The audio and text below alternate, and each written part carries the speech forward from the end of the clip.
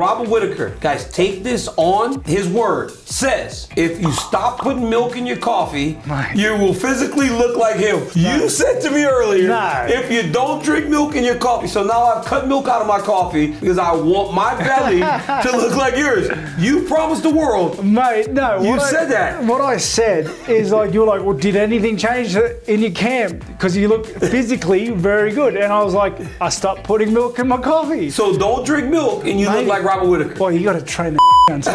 Well, you made it seem like it was as simple as just don't drink milk. Maybe it is. Try it. Tell me what happens. I'm never drinking milk again because I want to look like you do. Mate, milk is delicious though.